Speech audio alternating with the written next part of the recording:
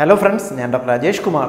വിട്ടുമാറാത്ത നെഞ്ചരിച്ചിലും പുളിച്ചുതേട്ടലുമായിട്ട് ഒരു ഡോക്ടറെ കാണാൻ വരുമ്പോൾ അവരുടെ ഏറ്റവും പ്രധാന സംശയം, ഡോക്ടറെ എനിക്ക് വയറിൽ അൾസറാണോ എന്നുള്ളതാണ്. വയറിനകത്ത് അൾസർ ഇന്ന് വളരെ കോമൺ ആയിട്ട് കാണുന്നുണ്ട്. ഏറ്റവും പുതിയ പഠനങ്ങളിൽ ഇന്ന് ലോക ജനസംഖ്യയുടെ ഏതാണ്ട് പകുതി ശതമാനം ആൾക്കാർക്കും വയറിനകത്ത് അൾസർ ഉണ്ടാകാനുള്ള സാധ്യതയുണ്ട് എന്നുള്ളതാണ്. അതിൻ്റെ കാരണം നമ്മുടെ മാറിയ ജീവിത രീതികളും പിന്നെ നമ്മുടെ ശരീരത്തിലേക്ക് എത്തുന്ന ഭക്ഷണത്തിൻ്റെ പ്രത്യേകതകളും എല്ലാം തന്നെയാണ്. എന്നാൽ എന്തുകൊണ്ട് ഇത്രയും പേരെ ഒന്നും ബാധിക്കുന്നില്ലല്ലോ? ഏതാണ്ട് വളരെ ചുരുക്കം ആൾക്കാർക്ക് മാത്രമേ നമുക്ക് അൾസറിന് ചികിത്സ ചെയ്യേണ്ടി വരുന്നുള്ളൂ. അതിന് 3 തരത്തിലുള്ള കാരണങ്ങളുണ്ട്.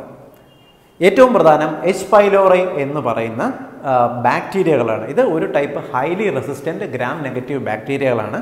ഇവയാണ് ഏറ്റവും കൂടുതൽ വയറിനകത്ത് അൾസർ ഉണ്ടാക്കുന്നത്. എന്നാൽ ഹെലിക്കോബാക്ടർ പൈലോറി ഒരുപാട് പേരുടെ വയറിനകത്ത് കാണുന്നുണ്ടെങ്കിലും ഇത് സാധാരണഗതിയിൽ പലർക്കും ഇൻഫെക്ഷൻ ഉണ്ടാക്കാറില്ല. ഇതിൻ്റെ കാരണം എന്തെന്ന് പറഞ്ഞാൽ, നമ്മുടെ ശരീരത്തിന് ഈ ബാക്ടീരിയയെ പ്രതിരോധിക്കാനുള്ള ശേഷിയുണ്ട്. പ്രതിരോധിക്കാനുള്ള ശേഷി എന്ന് കുറയുമോ അന്ന് മുതലാണ് ഇവ അതിൻ്റെ ജോലി തുടങ്ങുന്നത്. രണ്ടാമത്തെ കാരണം തുടർച്ചയായിട്ടുള്ള പുകവലിയും അതോടൊപ്പമുള്ള മദ്യപാനവും. തുടർച്ചയായി പുകവലിക്കുന്നവരിൽ ഏതാണ്ട് വലിച്ച് ഉള്ളിലേക്ക് എത്തുന്ന പുകയുടെ 30% നമ്മുടെ വയറിലേക്കാണ് ചെല്ലുന്നത്. ഇത് വയറിനുള്ളിൽ ഒരു ഇൻഫ്ലമേഷൻ ക്രിയേറ്റ് ചെയ്യുന്നു. നമ്മുടെ വയറിനകത്ത് നമ്മുടെ വായ്ക്കകത്തുള്ളതുപോലെ വഴുവഴുപ്പുള്ള ഒരു പാളിയുണ്ട്. ഈ പാളിക്ക് വിള്ളൽ വീഴ്ത്തുന്നതിൽ പ്രധാനിയാണ് പുക, അതായത് നിക്കോട്ടിൻ. ഇതോടൊപ്പം തന്നെ മദ്യം കൂടി ചെല്ലുമ്പോൾ ഇത് ആ ഭാഗത്തുള്ള ഇൻഫ്ലമേഷൻ കൂട്ടുകയും അവിടെ അൾസർ ഉണ്ടാക്കുകയും ചെയ്യുന്നു.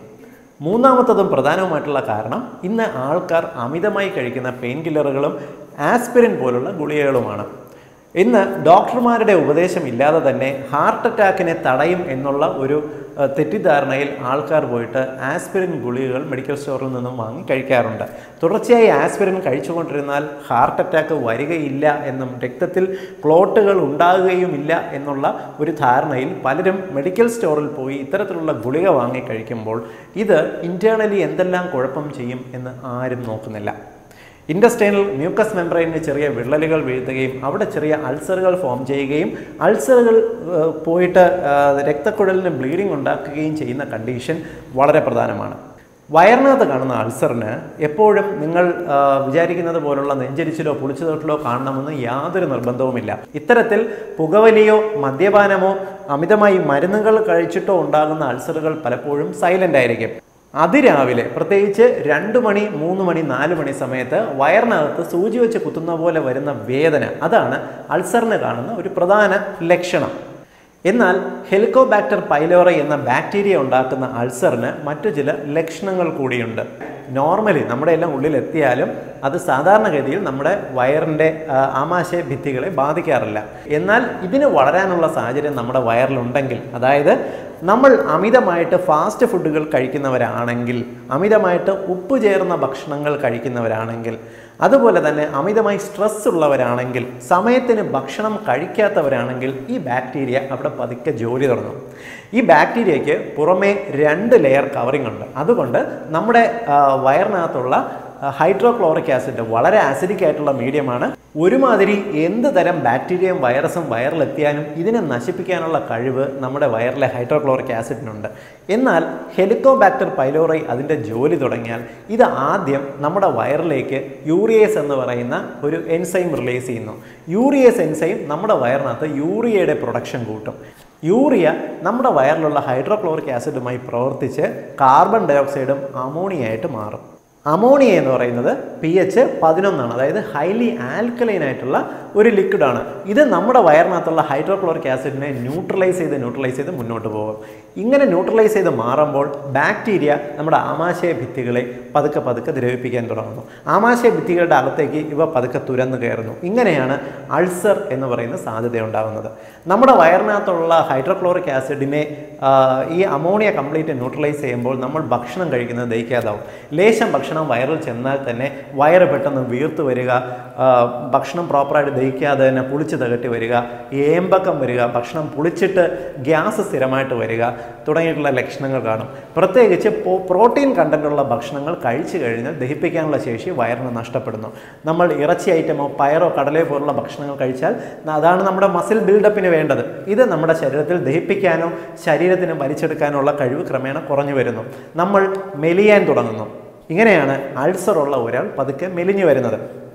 എന്ത് ഭക്ഷണം കഴിച്ചാലും വയറ് നിറഞ്ഞു വരിക, മെലിഞ്ഞു വരിക, ക്ഷീണം, അമിതമായിട്ടുള്ള ഓർക്കാനം, രാവിലെ പല്ല് തേക്കുമ്പോൾ വരുന്ന ഓർക്കാനം, ഇതെല്ലാം തന്നെ വയറിനകത്ത് അൾസർ വരുന്നതിൻ്റെ ലക്ഷണങ്ങളാണ്.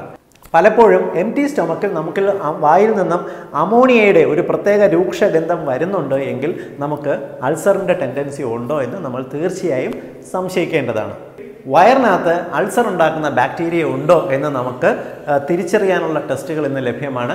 ഹെലിക്കോബാക്ടർ പൈലോറി നമ്മുടെ വയറിനകത്തുള്ളതിൻ്റെ ഭാഗമായി രക്തത്തിൽ ഒരു ടൈപ്പ് ആൻറ്റിബോഡി വരും. ഹെലിക്കോബാക്ടർ പൈലോറി IgG, IgM എന്നീ ടെസ്റ്റുകൾ നോക്കിക്കഴിഞ്ഞാൽ നമ്മുടെ വയറിനകത്ത് ഈ ബാക്ടീരിയയുടെ സാന്നിധ്യം ഉണ്ടെങ്കിൽ തിരിച്ചറിയാനും സാധിക്കും, ഇതിന് ചികിത്സ എടുക്കാനും സാധിക്കും. ഇത് മാത്രമല്ല, നമുക്കിന്ന് എൻഡോസ്കോപ്പി ചെയ്തു കഴിഞ്ഞാൽ പലപ്പോഴും വയറിനകത്തുള്ള ഡിസ്ചാർജസിൽ ഹെലിക്കോബാക്ടറിനെ കണ്ടെത്താൻ സാധിക്കും.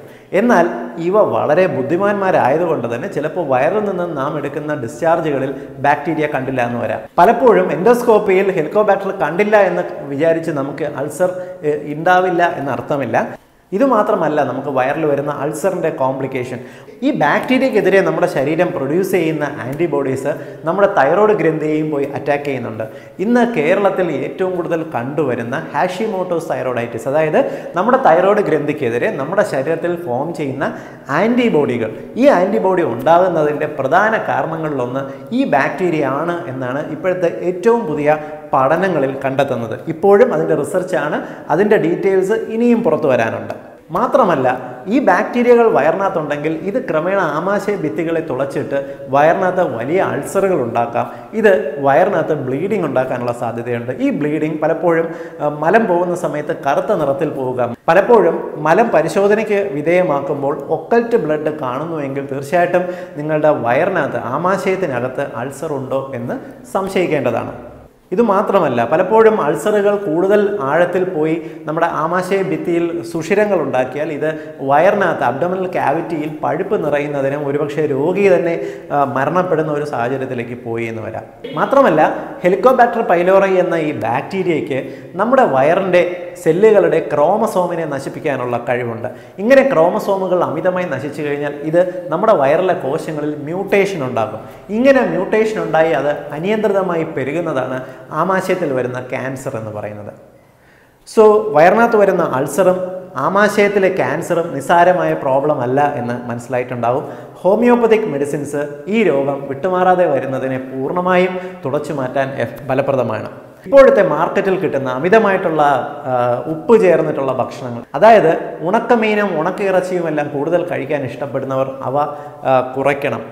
ഫാസ്റ്റ് ഫുഡുകൾ, സോസേജസ്, അതുപോലെ അമിതമായിട്ടുള്ള മധുരപലഹാരങ്ങൾ, ഇവയെല്ലാം തന്നെ നമ്മുടെ വയറിന് ഗുണകരമല്ല എന്ന് തിരിച്ചറിയുക.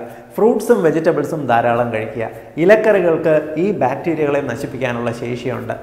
കൂടാതെ സിട്രസ് ഫ്രൂട്ട്സ്, അതായത് ഓറഞ്ച് പോലുള്ള പുളിയുള്ള ഭക്ഷണങ്ങൾ, വൈറ്റമിൻ സി ചേർന്നിട്ടുള്ള ഫ്രൂട്ട്സ് കൂടുതൽ കഴിക്കാൻ ശ്രമിക്കുക. തൈരിനും മോരിനും നമ്മുടെ വയറിനകത്തുള്ള ഗുണകരമായ ബാക്ടീരിയകളെ വളർത്തി എച്ച് പൈലോറി ബാക്ടീരിയകളെ നശിപ്പിക്കാനുള്ള ശേഷിയുണ്ട്. അതിനാൽ നിർബന്ധമായിട്ടും നിങ്ങൾ മോര്, അധികം പുളിക്കാത്ത മോര് ദിവസം 2 നേരവുമെങ്കിലും കഴിക്കുന്നത് വയറിന് നല്ലതാണ്. കൃത്യസമയത്ത് ഭക്ഷണം കഴിക്കുക.